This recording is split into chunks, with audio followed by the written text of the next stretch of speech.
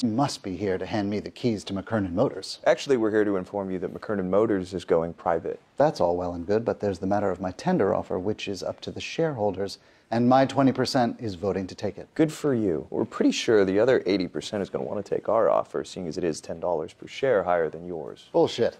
Where'd you get that kind of money? We got it at the United Bank of Take Your Ass Back to Jersey. So you can keep coming after us all you want, Daniel, but they're all going to end up just like this. Then I'm going to raise my offer. $10 a share, because if you two think you can beat me, you can't. Told you. Told him what?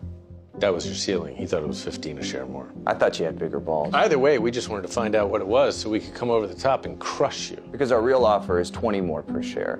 And we don't care who your investor is, there's no way they're paying more than that just to fund your grudge. See you around, Daniel.